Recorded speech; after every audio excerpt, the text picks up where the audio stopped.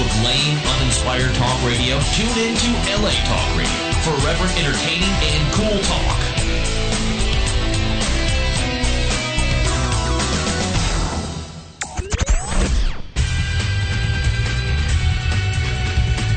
You're listening to the Sheena Metal Experience with your host, Sheena Metal, only on LA Talk Radio.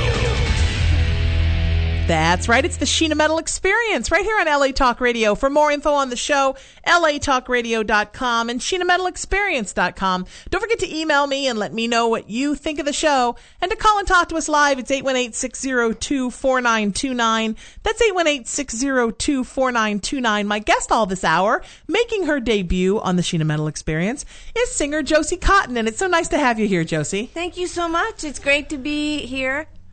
It's people were so excited that you're coming. You have such a beautiful voice, and you're like totally one of my favorites of all time, because I like that you bring almost sort of a glamorous kind of a 1950s, 1960s Russ Meyer kind of feel to pop music, and I think it needs to be a little more glamorous. Well, that's very sweet and very good timing that you would even say that, because this new record I have has a couple of Russ Meyer's tunes on there, and they were like the classic, femme fatales. And people say, well, how could you do these Russ Meyer's movies? It's not feminist enough. And I think they were the first feminist. Those girls. Absolutely, because they were doing the kind of movies that nice girls wouldn't do. Absolutely. They were controlling their own sexuality. And were you fans of that kind of Russ Meyer? And those girls, I mean, was that kind of what appealed to you when you were sort of forming your look and starting to get to the point where you were going to become a pop star? Well, I wish I could say that was my inspiration, but I was not even introduced to them until pretty much about 15 years ago, and so that was way after the era. But I think I psychically formed my look from knowing that they possibly existed, because when I saw them, I went, okay, that's I know you. I got to say that's a first on my show. Nobody's ever told me that they psychically figured out their look for somebody they weren't going to find for the next 10 years. Yeah, I'll say anything. So when you were young and starting to sing and starting to perform and not discovered yet and not signed and didn't have hit songs yet, who were kind of your influences? Because, there was a very definite look in the early and mid 80s, and you looked very different from it. You didn't look like the typical kind of toned down new wave girl. You didn't have a space age look. You looked very, Marilyn Monroe retro, very, glamorous Hollywood retro. Well, I tell you who I was really inspired by, and that was Gina Lollobrigida. The Italian, movie stars from that era. She was just it to me, and I think that was my huge inspiration visually. How do you get more sexy and va-va-voom than that? It just really amazes me that people don't know who she is so much. Yeah, I would think everybody knows who she is. Yeah, but I say Gina, and they go, huh? That's good. We as humans are so busy trying to chase the next thing that's coming that we forget too much about our history. Well, especially it seems like in the United States, we don't even appreciate or understand our own history. It has to go to another country for it to be fully comprehended. Japanese understand us more about our culture in Europe, and it's just odd.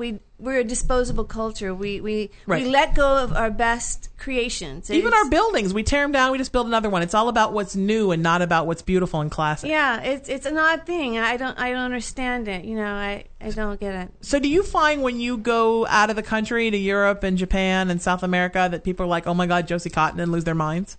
More so than here? No. No. Well, I'm a huge hit in my dry cleaners. They just go crazy in there. But no, I don't know.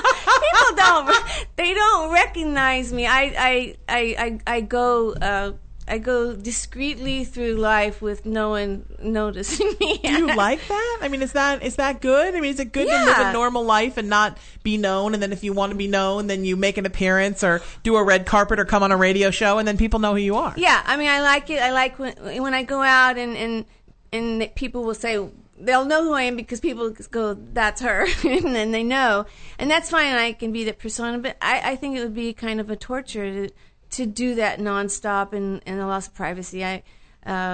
I just think that would just be an unbelievable burden to not have that anonymous moment, on the street or whatever. Or just be able to go to your dry cleaners and, be left alone. I mean, obviously you're mobbed at your dry cleaner. I'm mobbed. But then you can maybe go to the next place and be left alone. Yeah, and my clothes have to be really clean when I bring them in because they'll judge me harshly. Oh, so you actually go to like a ghetto dry cleaner and get the spots removed, and then you take them to your dry cleaner and they're already perfect. Yes, and I pretend that I think that they're slightly soiled because...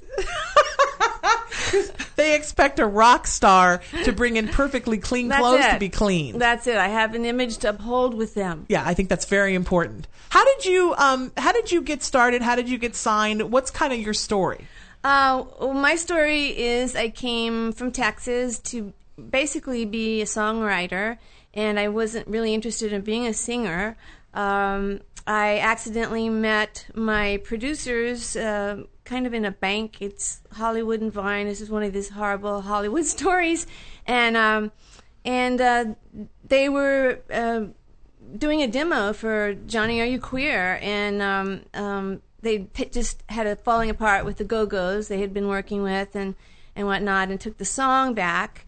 That was a song that they did live for, a while. And so I just thought that song was just amazing, and so I pretty much begged to do it, and finally they relented, and and then it just became a record all of a sudden. It was not planned. It was not a planned thing. I just wanted to be a songwriter. That was it. So you were going to come here and be like the next Diane Warren and just write songs for people that were going to sell them to people who were going to sing them and just become a hit songwriter. That's what I really wanted to do, but what I hadn't planned on was meeting the Payne brothers, who basically schooled me of real songwriting. I was writing all kinds of things, and they really taught me the real way of writing a pop song and in country. They're a kind of a rockabilly guys, but that was a real education for me because I finally knew how to do it in a correct way.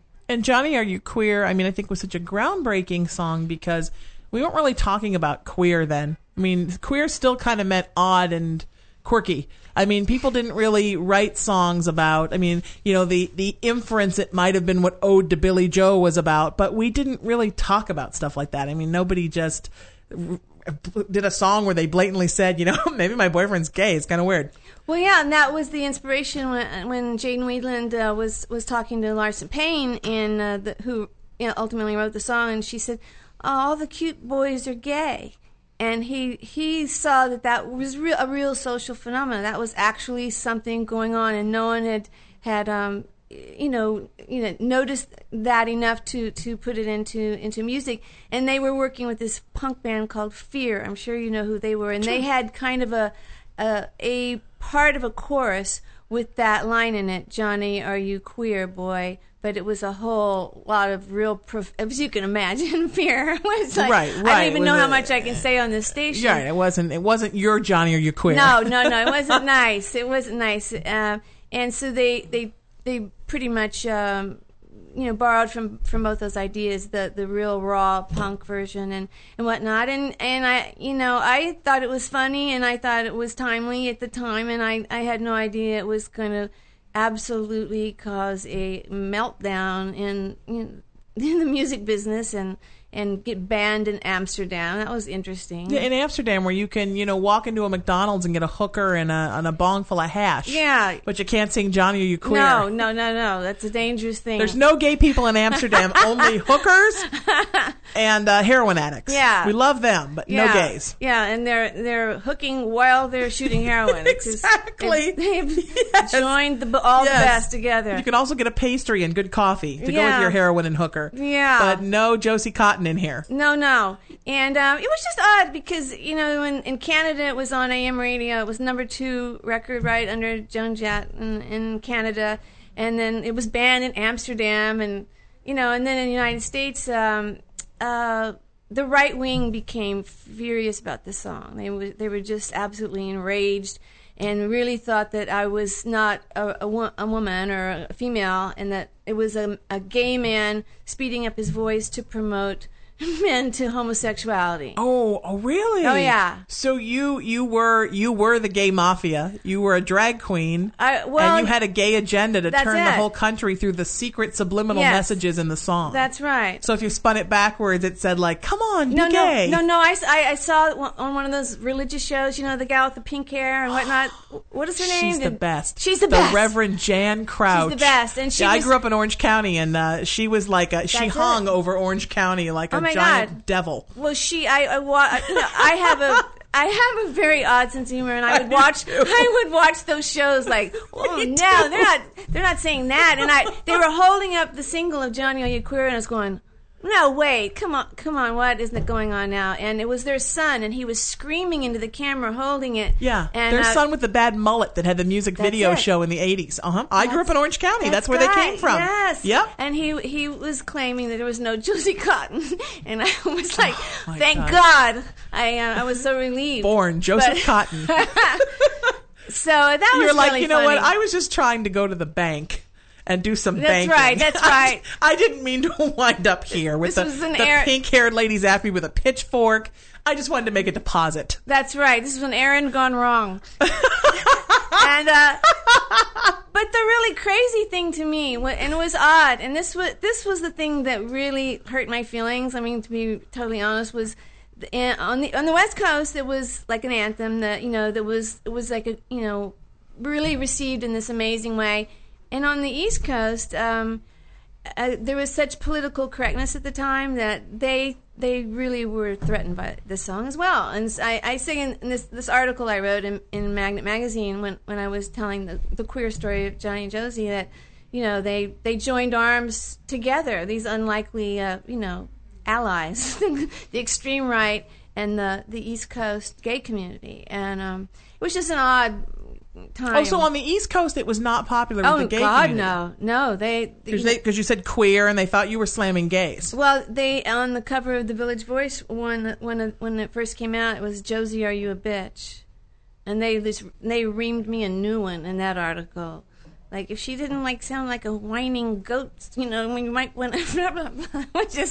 It was really. I was shocked. I really. Welcome to success, Josie Cotton. Thank you. That's not a very good story, is it? I hope you at least got to make your deposit first. Yeah. Let's lighten this up. I hope you laughed all the way to the bank. Yeah, well. Let's play something off your new album. Okay. I have to tell you, that's a fascinating story that I didn't know, and we could just talk about that for 2 hours. That's my favorite part of the album so far, although I have not heard it, is the foreword by John Waters. Yes. My favorite director in the whole world. In the world. Oh, he is so amazing. In college, I used to follow him around when he did the lecture circuit and just go listen to him speak. I saw him maybe 5 or 6 times. No, he's the most brilliant man, and he's the most polite, businesslike. I had dealings with him, and he's very businesslike. There was no funny business. There was no humor in his business. I would try and crack a joke, and he was just, let's just do this. And I'd go, okay, John, okay, no humor. I swear. The serious side. Oh yeah. Well, he was one of those East Coast gays. He was, but he also put me on his A Date with John Waters. Disturbing love songs for the ages. He said what was one of his favorite songs. So he really wasn't. He was more the Minneapolis Mafia. Yeah, they're huge, somewhere. Yeah, and Baltimore's not. It's not really a part of the United States. It kind of hangs off the edge. It's its whole country in and amongst itself. And that's from someone who grew up there as a child. So really? It's partially, yes, I did. For 4 years in the late 70s. And nobody really should have had to live through the late 70s any place, but especially in Baltimore. So let's play something off the CD. This is This is Man Eaters, and the CD is called Invasion of the Bee Girls. So it kind of has that whole Russ Meyer. Oh yeah, no, this is great songs from bad movies. It's actually theme songs from B movies of the 60s and 70s, and this is from a song called She Devils on Wheels, where the men have to dive at all times. Basically, this motorcycle gang of girls, and it's a horrible movie and a great song, and that's the whole concept. Herschel Gordon Lewis was the director. So you became a fan of that whole genre. Oh, yeah. And decided you wanted to record all the theme songs. Oh yeah. Well, I've always been with sci-fi horror, bad movies forever. Yeah. And then when I was turned on to this, it was like the heavens opened up, or hell opened up, something opened up, and I stepped through, I was so inspired by the music, the great songs from the bad movies. Yeah, because it was the original kind of underground, alternative music Well, were the themes to these movies. And what was it when I went on this massive hunt for all these movies, and I saw an amazing amount, and what I realized was it was in the B movies that where all the strong females were in that era. They weren't in the other movies. They were the wives. They were the wives. They were in those movies. Yeah. Even in Mexico, I found the Aztec women versus the mummy versus the Aztec mummy versus the Mexican wrestling women from the 60s. And they were badass. And I'm telling you, there were no movies in Mexico about women who kicked men's asses. Right. And that was the thing, was all these B-girls were ass kickers. They were ass kickers. They would beat you up. They were. And in fact, the title Invasion of the Bee Girls came from a very famous science fiction, well, famous to me, BEE girls, but there was no theme song, so I didn't use it. But they were women scientists, foxy women scientists who were actually bees who killed men during sex for their blood. It's perfect plot line. Sad that I've seen it. And probably many others that you've seen. Welcome to the world of the twisted sense of humor. Nice. It's the Sheena Metal Experience, LA Talk Radio. This is from Josie Cotton's new album, Invasion of the Bee Girls. It's called Man Eaters, Get Off the Road. Check it out. And then by all means, find the movie.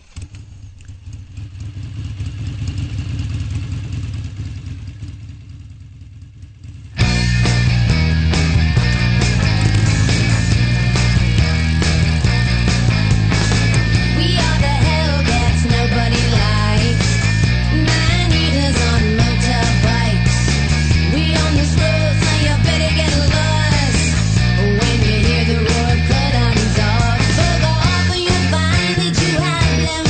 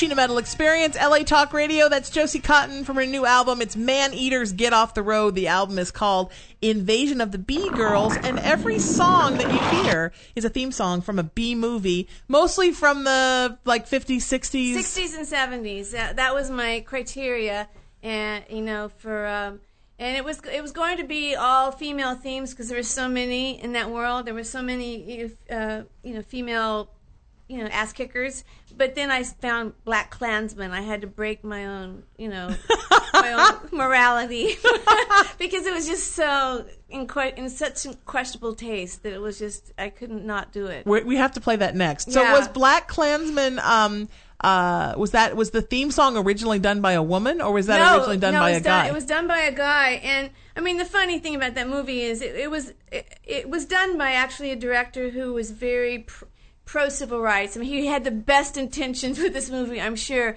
but the fact is the guy who infiltrates the Ku Klux Klan is a full-on brother with an afro, and no one notices. It doesn't stick out from the hood, even though it's 9 feet out in the air. No one notices. He's black. Yeah. So they can't see through the eye holes. I mean, those are pretty big eye holes. So it was just funny, but that's great though. This was one, and this was the song that no one would admit to writing the song, and we found his family, and they denied till the end. We just don't know. But and yet it's a great song. It's so sad to me because it is one of the best songs from these movies that I heard. Was it hard to get the licensing for all of these? Yes. I mean, it went on and on and on. It was so insane that I had a lawyer and a manager working on it, and it would be months even before we'd hear back from them. They go, well, they moved to Kentucky, and yeah, and then try and find them. Where all bad songwriters go to die. That's right. And so it was very bizarre and surreal, and no one had ever done this before. The publisher's going, that's a great idea, but we don't know if we can do it because we don't know how to do it. And it was just an odd thing, and then to go to Japan for Goodbye Godzilla and try and find those people, and then I had to get permission to use Godzilla's voice, his scream, his famous scream. Right. And that's sacred in Japan. And that's sacred, and that costs, part of their national anthem. Yes, it is. And that costs money, but you had to track the people down to even buy Godzilla from. So it was just kind of a mini series. It was like a scavenger hunt / reality show. It was kind of like that. Just trying to get the licensing to all these songs nobody never heard of. Yeah. And that's kind of the interesting thing that I think that people, because so much of the music in films in the 60s and 70s, because of the licensing was so crazy, things weren't scored like they are now, where there's 10 pop songs in each episode of Cold Case. You pretty much had the score that somebody did, which sounded like either bad guitar or bad piano through the whole film, and then sometimes there would be one song that would be the theme that would play sometimes at the beginning when the credits rolled, or at the end, or both, or all the way through it, written by the director's friend or somebody's brother, because there was no budget for anything. Yeah, absolutely. And so that was an unexpected detour doing this record, the business angle, because you couldn't put it out.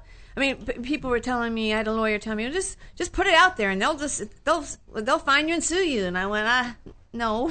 Yeah, that's a real a lawyer told you that? Yes. He said, no one's going to come after you. Sue you, and then you can hire me as they each sue you, all 10 of them. Yeah. I'll tell them good advice from a lawyer. Uh-huh. Yeah. I didn't use him. How to get some work. Just get sued and then call me. That sounds like upselling for a lawyer. 10 lawsuits are coming and I can handle them all. That's right. So, where did you get the idea to do this? I mean, you've always loved the films, and you've always loved you love the songs when you listen to the films. Yes, and then when did you think, you know what, I'm going to make an album? Okay, it was one specific night, and I was watching the movie Hydra, the three-headed monster, and it was where the twins are in the flower singing to the pulsating giant larva with long eyelashes and wings, which was Mothra, and they're singing.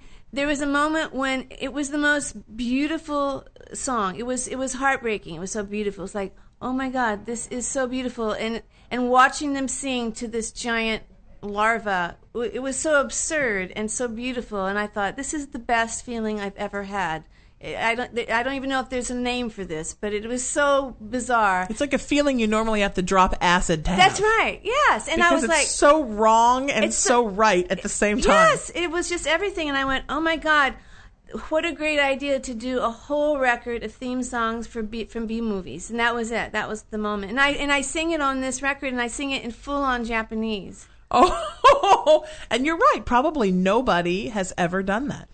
Well, I mean, a couple of the songs, I think the Cramps did, a Faster Pussycat, but no one ever did Beyond the Valley of Dolls theme song. I couldn't believe it. And, of course, Black Klansman, no one's ever done Black Klansman, but we're going to play it now. Yay! Black Klansman, the writer's still MIA, somewhere in Kentucky in a trailer park. We're not sure where. May, in fact, be related to me since my family comes from a Kentucky trailer park.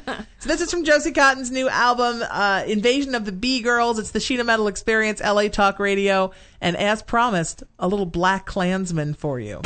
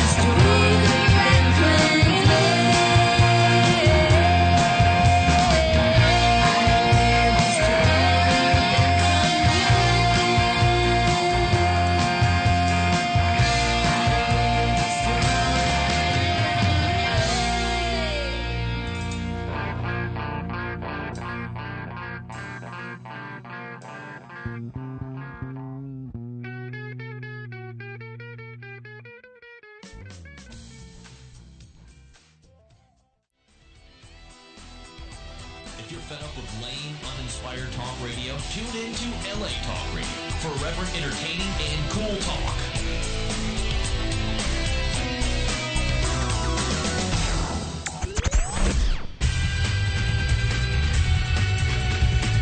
You're listening to the Sheena Metal Experience with your host, Sheena Metal, only on LA Talk Radio. That's right. It's the Sheena Metal Experience right here on LA Talk Radio. For more info on the show, latalkradio.com and SheenaMetalExperience.com. Don't forget to email me and let me know what you think of the show. And to call and talk to us live, it's 818-602-4929. That's 818-602-4929. My guest all this hour, singer Josie Cotton. She's got a new album called Invasion of the B-Girls. And it's all theme songs from B movies from the 60s and 70s. Probably some of the finest films ever made. Well, if you're you love that, you're a geek for that genre like I am. I am, and I don't understand when people do look at it, harshly, because to me it's just like such a great era, and there's just so much there. And some of those films are so funny. I mean, whether they mean to be or not, they're funny and they're campy and they're edgy, and they were really breaking boundaries at the time. I mean, they were the Johnny Are You Queer of their day. They were absolutely. And what's odd about B movies now is they're too good. They're indie. They're in. Right. Oh, right, the indie movies. Right. But you make a piece of crap and then it wins something at Sundance. You're like, but wait, it was supposed to be exploitative, and now it's being revered at Cannes. But I just don't think there are. I mean, B movies just don't exist like they did. These were. They should not be able to use that term anymore.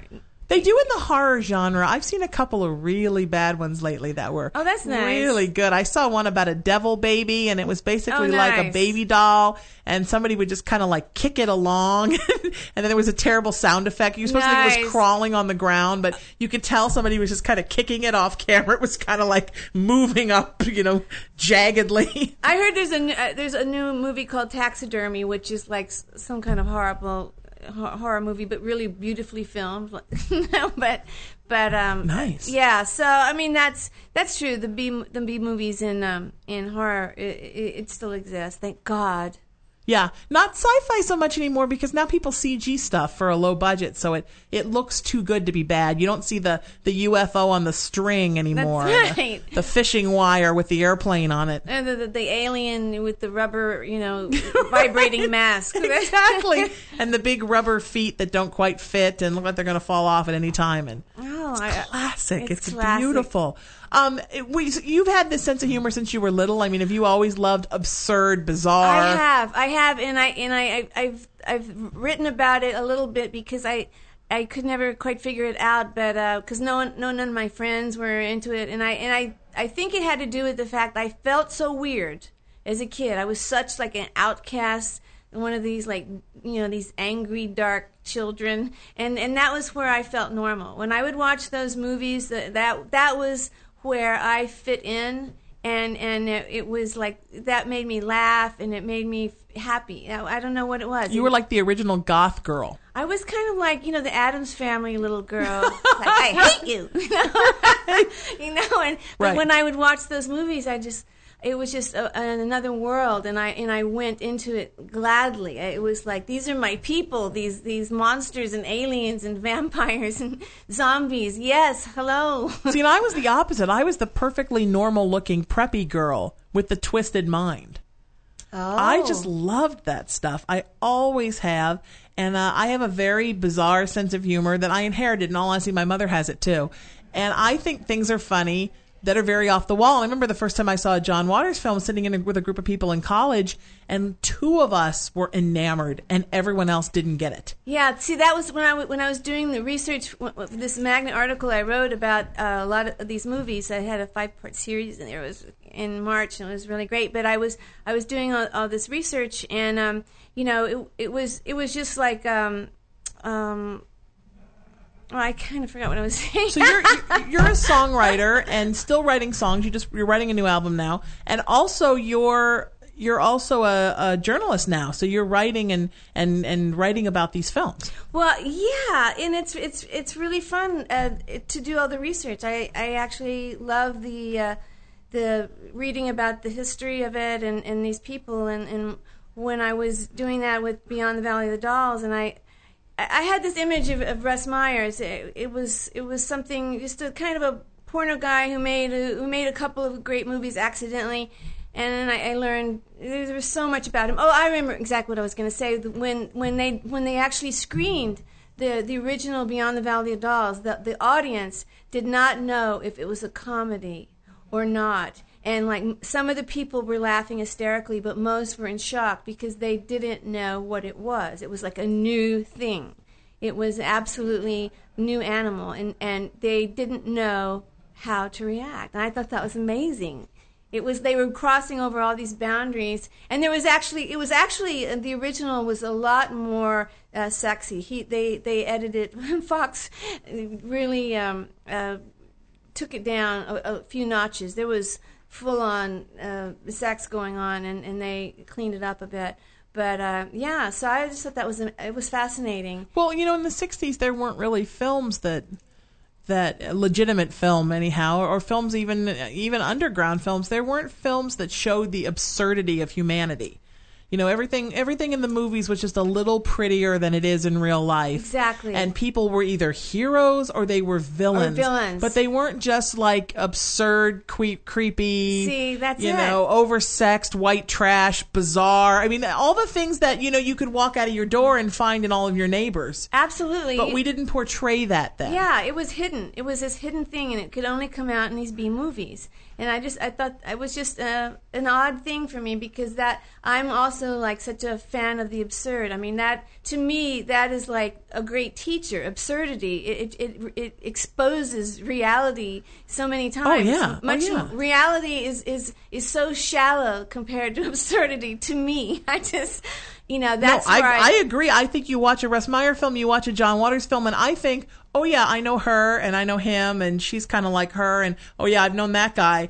Other people are just appalled. Maybe they don't look at the world the same way that we do. I don't know what it is. I don't know. Some people, they like to be told what to think, and they like to tell other people, and they want a certain type of order, and Right. they want things to be all in their little boxes, and when things start spilling over, it's really something they can't deal with. And they want the world to be just a little bit prettier than it is, and a little bit more pleasant. Yeah, or a little more moralistic, or a little, Right. or a little Right. more sexy than it normally is. Yeah, and I want to see all the hedonism and the trash and the freaks, Cannibalism. and the weirdos and the crazy people. But then I want it all to be laughed at and be funny. Yes. So it's not scary. It's funny, because I think those things freak us out about humanity, just being people and being a human on the earth. Absolutely. There are people like everything you'd see in a Russ Meyer film. There are people like everything you'd see in a John Waters film. You don't encounter them every day, but things that are in B movies do exist. Maybe not people singing to a moth with eyelashes. No, wait a minute. I have seen that. I've seen that in West Hollywood. I've seen that, but I think it was in a Sid and Marty Krofft production. Okay, so let's play this song. This is Beyond the Valley of the Dolls. This is from Josie Cotton's album Invasion of the B-Girls. It's the Sheena Metal Experience on LA Talk Radio. Check this out. Roxanne, will you watch out for me? Beyond the valley of the dolls, in a corner of the sky, you are reaching for a cloud. Find another way to fly, but in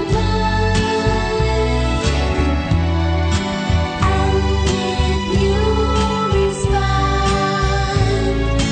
love can carry you above and beyond,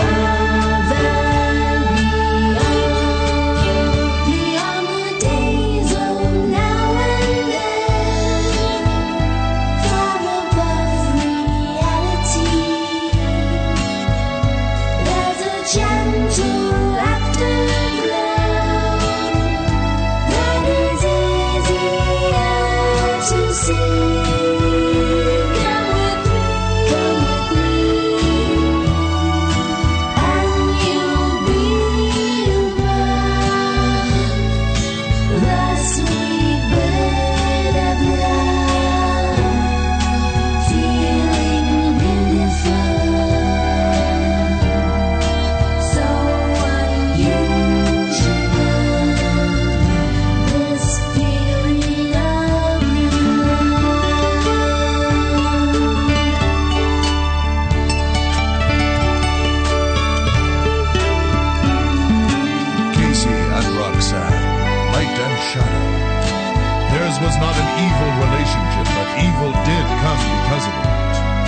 So know that a hand extended to your fellow man is a gesture of love.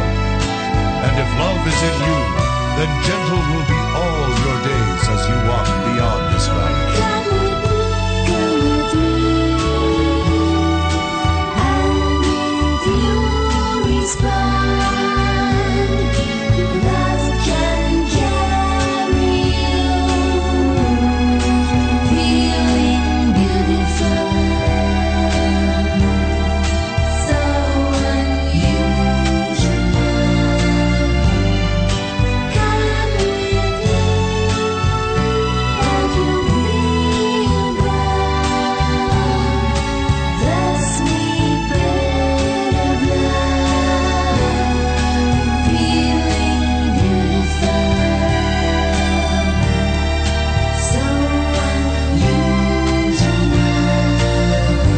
This feeling of love,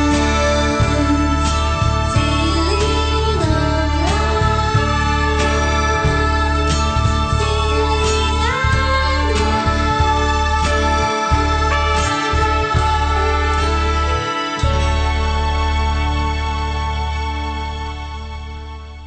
It's the Sheena Metal Experience, LA Talk Radio. That's Josie Cotton from her album Invasion of the Bee Girls, and that's Beyond the Valley of the Dolls. You know what's strange is all these songs that we've played, Josie, they all sound like they would be the themes for Disney movies.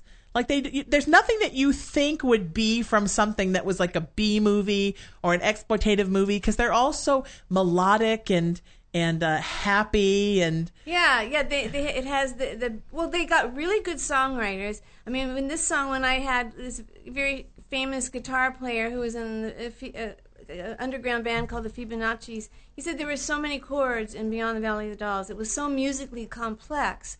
Every single measure had a different chord in it, and it was so they got some of them they got really, really great songwriters. Or with the Get Off the Road, I really did upgrade the quality. If you see that movie,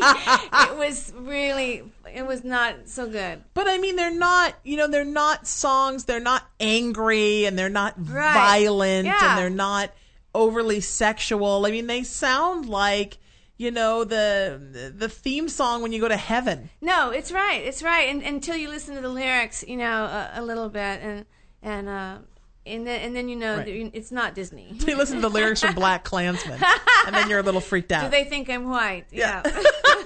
Josie, where can people find you online? Well, I'm josiecotton.com is my website, and I'm mainly on the MySpace, Josie Cotton /thing. Yeah. Whatever that. Are you on Facebook too? I'm recently on Facebook. I don't get Facebook. I really don't understand it. I don't know. They're not really fans. They're not really friends. I don't know who these people are. Yeah. I'm trying to scope it out right now. Cyber dots in your life. Yeah, it's like it's an odd netherworld for me. I don't know what I'm doing there. But I'm on there, and so I'm trying this. You'll figure it out. It's a great way to talk to fans, and I bet you have fans from all over the world and all walks of life, even some of the East Coast gays that didn't like you in 1980. Now all seems to have been forgiven now. It's okay now. There've been songs that say worse. That's right, and then I guess if you last long enough, if you keep doing music and they haven't pummeled you to the ground, or if you haven't given up, that somehow you are victorious in people's eyes. Everybody loves a survivor. Yes. Probably not the lady in the pink wig though. She's still going to chase you with the pitchfork. Oh wow. Well, especially when she sees Black Klansman. No. Although secretly that's probably her favorite song. That's probably her favorite song. She's got one called White Klansman she's going to put out about her own life. Well, later on when my last manager, he was friends with their grandson, and he told me that they were actually using that for brainwashing in some of these Christian camps where they would keep them up all night to convert them, and they would play the song to test them to see if they were... It's your own little Clockwork Orange story. It's kind of like terrifying. That. It really is. Sweetie, you're fantastic. Will you come back and see me again? I had such a great time. I would love that. You're a gal after my own heart. Yes, you have to come back. And I will. Just come and sit in with me, and we'll just do a topic on horror and sci-fi and take calls. Oh, okay. You got it. It'll be so much fun. Everybody, Josie Cotton, she's terrific. You can find out more about the show on Facebook, MySpace, Twitter, SheenaMetalExperience.com, and LATalkRadio.com. It's the Sheena Metal Experience. You know what we do here. Every Monday through Friday, 5 to 7 p.m., we rip the veil off the human sideshow and expose the creatures I like to call big old Homo sapiens at their most bizarre. And it's true every day on the show. It may be my show. It is the Sheena Metal Experience, after all. But that doesn't mean it's not always and forever, undoubtedly and indubitably. You know what I'm going to say, people. It's my show, but it's your experience. Have a good Friday, have a good weekend, and I will see you on Monday. You found the #1 internet site for irreverent, cool, and entertaining talk programming. It's LA Talk Radio. We say what we want.